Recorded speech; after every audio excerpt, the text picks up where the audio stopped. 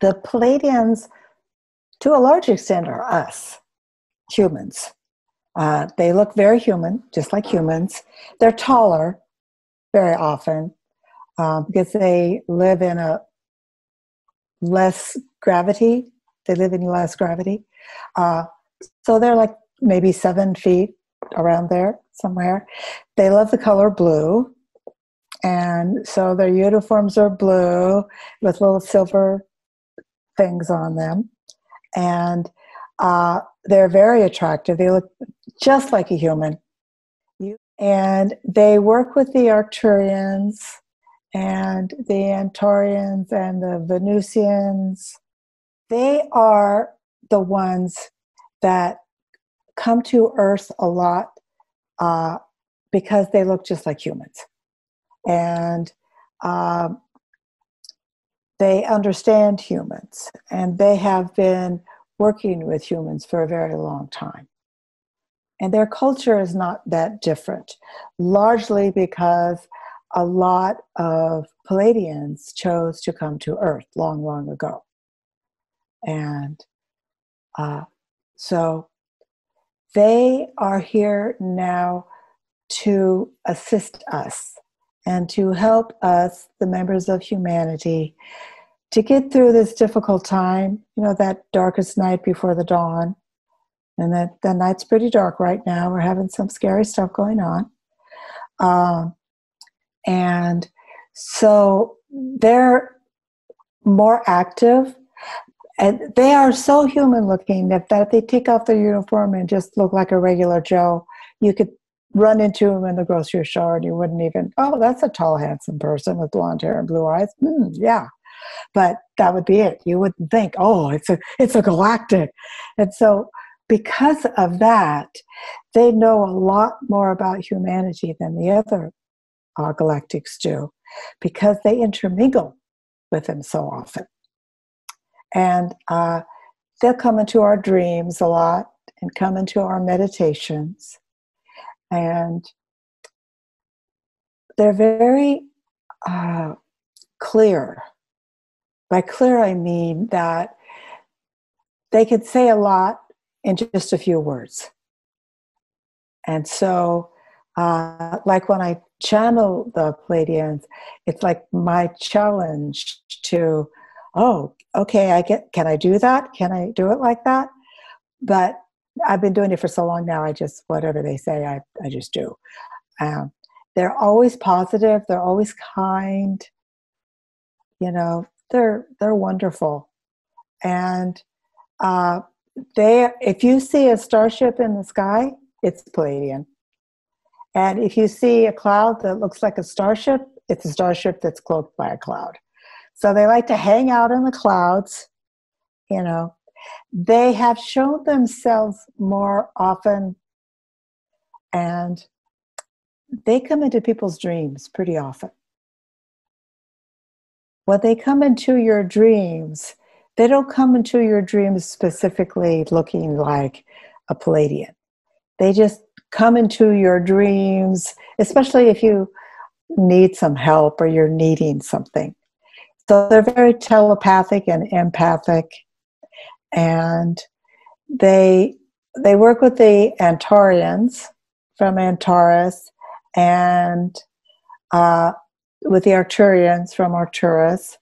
But the Arcturians are kind of like, if you put it like if it was in a ship, you know, the captain would be up at the thing at the top, you know, and looking out over everything. Okay, that would be the Arcturians. They're like the captain of the ship. Now the crew, that would be Pleiadians. And the Arcturians, I mean the Antaurians. And the Antaurians can appear to be human quite easily. So they will likely be there too. And who knows how often we run into these people and we don't even know. We don't even know. The Arcturians were the first people that came in, and they told me to write it down, to write this down. Whatever I get, to write it down, because the human brain is not used to hearing you know, working with that frequency. And then after that, the Pleiadians came in. And if you look like a beehive, you know, the Arcturians are like the queen bee. The Pleiadians, they're like all the bees. You know, they're buzzing around all over the place and getting all the honey and sharing the honey. I mean, they're so kind, they're so nice, and they're it's almost like you know them, and probably you do, because if you have any kind of a waking experience of that, then that's probably because you've been prepared with several dreams about that. And maybe you'll have a couple of sightings, and then you'll go, that looked like a starship. No, it's just a cloud. No, it's a starship that looks like a cloud. I bet you it's a Pleiadian starship that looks like a cloud. You know, and so those starships that look like a cloud, those are probably Pleiadians, because they're the first in team. I forget the military team, but you know, the first people to come in. And they can intermingle with the people so easily that nobody knows. And therefore they get a good sense of exactly what's going on. And boy, we've been giving them an earful lately, haven't we? We've had some stuff going on lately. Yeah. Oh, wow. But how reassuring it is to know that we have that much support and guidance to where these higher beings would manifest themselves on Earth, here on Gaia. And I would love to ask a little bit about the Pleiadian connection to nature and how they view Gaia as their sister. So not only are they getting an idea of what the humans are going through, but they're understanding Gaia and her plant and animal life and what that process is looking like at the same time. So perhaps you could talk a little bit about the Pleiadians' connection to Gaia herself. Well, she's their twin sister, practically. You know, they understand planetary Earths more than any of the other galactic beings, because they can walk amongst them and nobody even knows that's who they are. And then they'll go back to the ship and they'll share everything. And so everybody will communicate with each other. They feel very kind, very patient, yet very powerful. And that's a really good thing for humans to have it experience, because kind and patience and powerful doesn't always go together. You know, sometimes somebody's kind and patient, but don't really know how to use their power. And the Pleiadians are really assisting people to feel their power within, so that there isn't a need to have power over or to be victimized by power over. And if people feel that they are being victimized by power over, then call in the Pleiadians, because the Pleiadians will, it's actually what I have found, and I think it's the case for a lot of people, that when you're talking to a higher dimensional being, if you don't write it down, 3D brain can't keep it. So you have to, and I know I keep saying that, but you won't be able to keep it. And then therefore, you might get some of your 3D stuff mixed up with the higher dimensional stuff. And if you do it on a regular basis, same time, same place, you don't have to meditate for an hour to get yourself to that state, because you build that energy field. Now, that's what Pleiadians do. They help build energy forms. And boy, are they busy now, because there's a lot of really negative energy forms like right now. People are really scared. And that doesn't mean that they're not brave, because the humans have been incredibly brave throughout this. And they've really been doing their best to think in terms of what is good for all. And that's another reason why the Pleiadians are so much here within this now. Because the Pleiadians, they have, I mean, it's a whole planet. It's, you know, it's more than one. It's the Pleiades. And so, therefore, they interact and interface with people in all types of different manners because they want to stay connected, because they know that the more people that are on the same channel, on the same time, on the same place, the more power they can hold. And so that's one of the main things that the Pleiadians are coming here to Earth now, because people are so separated. Families are separated. Single people have to stay all by themselves in a house. That would just be scary. I would hate that. They'll come into your dreams more often too. They will come into your dreams, and they'll leave like maybe a sentence. You might wake up with a sentence. And I have a habit, especially when I was starting, I had a habit that, in fact, they told me, the Arcturians told me, they said, all right, if you want to have a communication with us, we want you to know that that communication will actually be occurring while you're asleep, because your awakened self isn't ready for that yet. And so what we want you to do is that have a pencil and paper next to your bed, and start, as soon as you wake up, start writing down what happened in your dreams. Write down all your dreams. Write down all your dreams. And when you write down your dreams and go back and read them, you can say, oh, look at this dream led to that dream, led to that dream. Oh, there it goes back to that dream. And so, therefore, and in a way, they're like teaching us to put the puzzle together, because Gaia, again, is a free will planet. They just can't come in and say, okay, guys, you know, pack your bags, you know, it's pretty nasty here, come on, the spaceships are ready, let's go. No, this is our planet, we chose to came here, we messed it up. Humans messed this up. Humans have to fix it. And the Pleiadians are the fixers. They're good at fixing. And so if you feel like, oh, how did I get myself in such a pickle? You know, then call in the Pleiadians. Again, write it down. And if you have that same time, same place, and you write it down, you know, you can put it on your computer, you can write it hand by hand. Some people might like to draw pictures. If you can have pictures and words, that's even better, because the pictures will open up and awaken your right brain, which is more holistic and looks at pictures.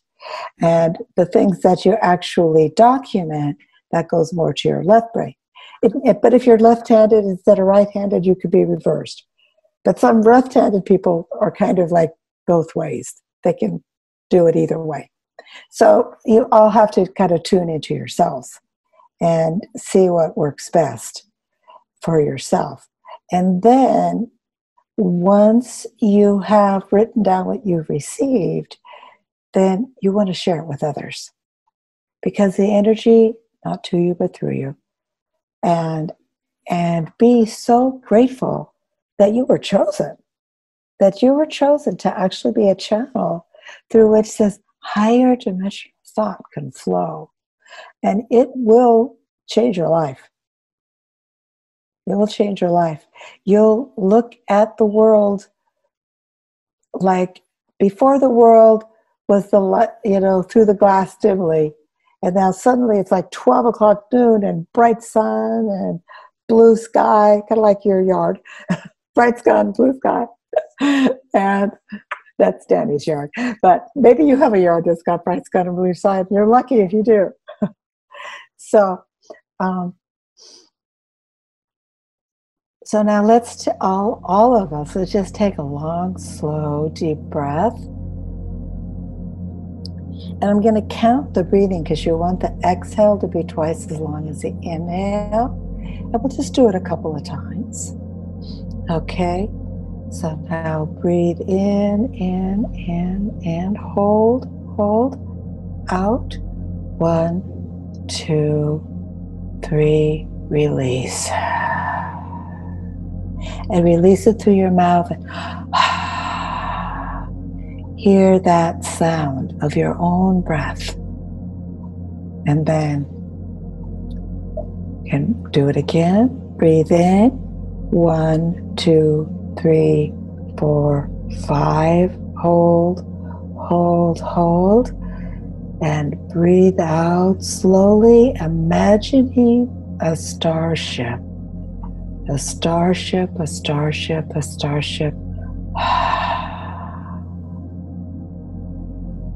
So, Daddy, what does your starship look like you just imagined? My starship that I just imagined, it is circular, it's pretty big, and it has a center in it, almost like a ring, to where you could go up in your light body in the middle of the ring, and then if you go up a little bit further, you'd be in like that main part of the ship. Mine's a traditional starship. I tried to draw it a couple times. And with me, there's like windows, you know, so it's like a saucer, 2 saucers put together. So it's a round saucer at the top and a round saucer in the bottom. But it's not really a circle because it's got up at the top and down at the bottom. And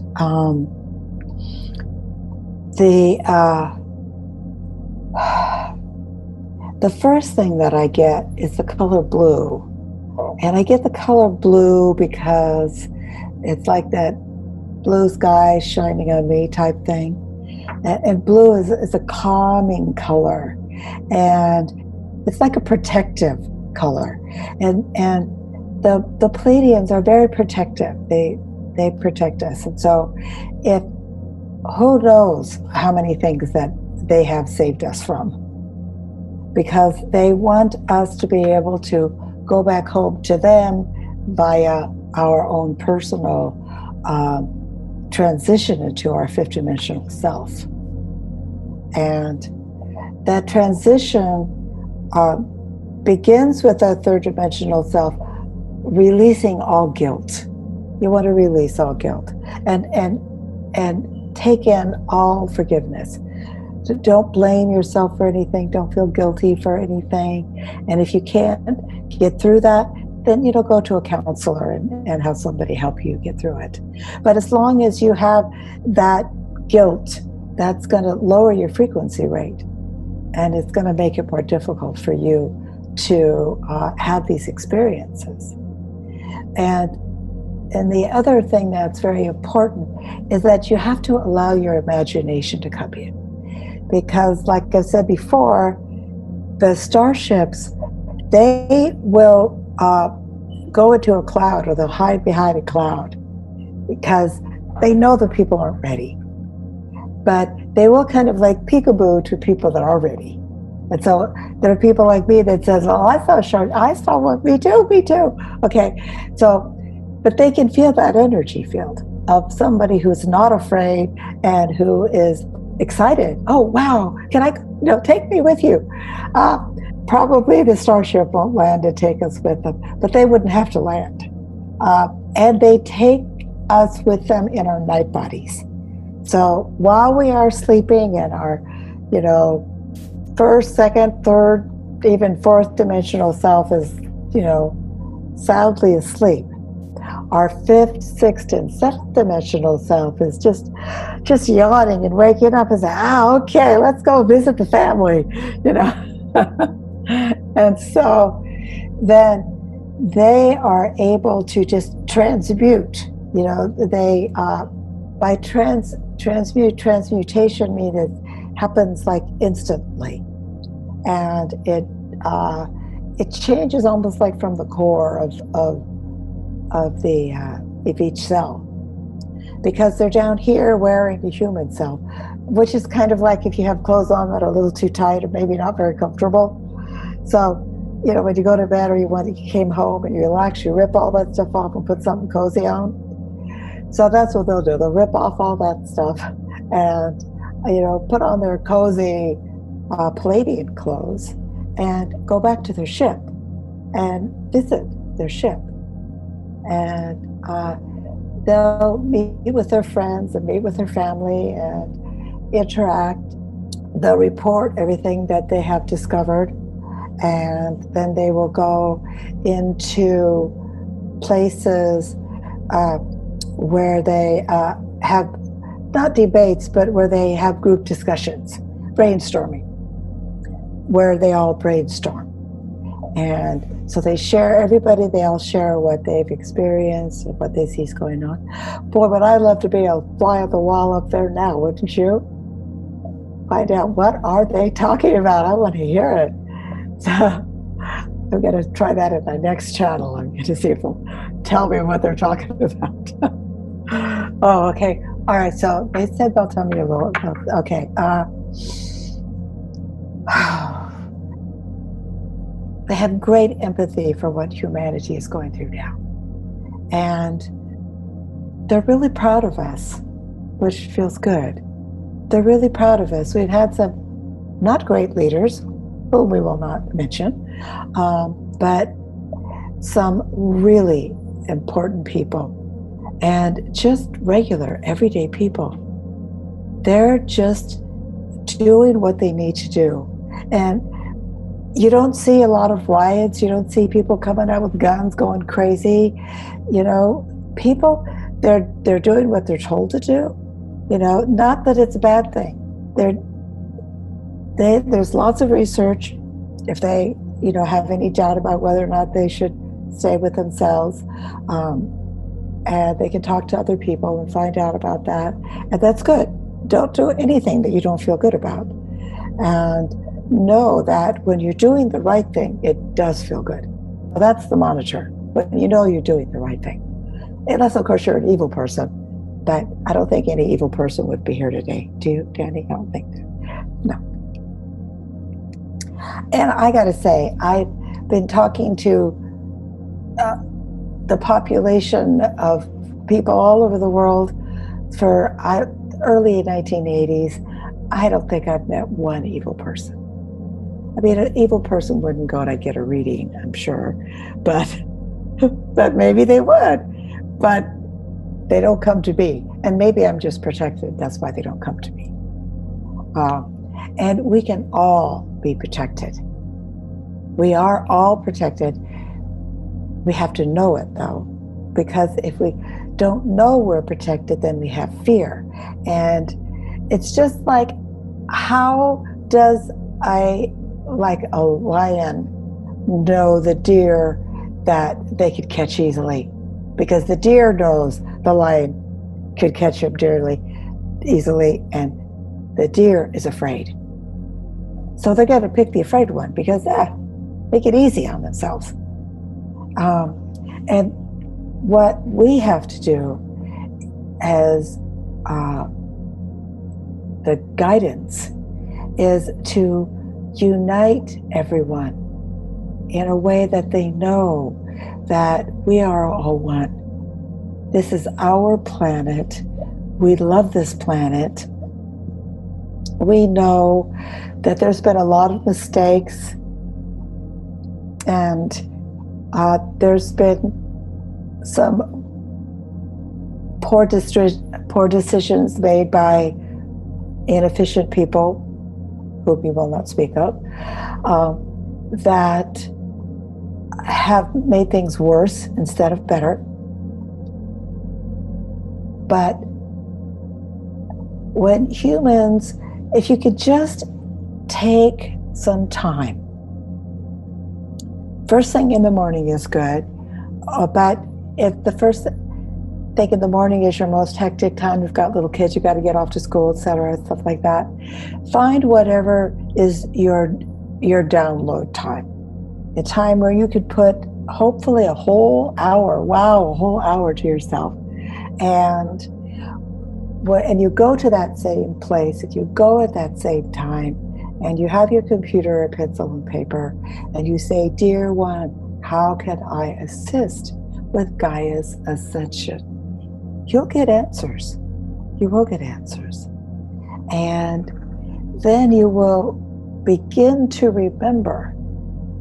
Because if you just wrote this is really weird, I've got to write this letter to a galactic, sure, but what the heck, I'll give it a try.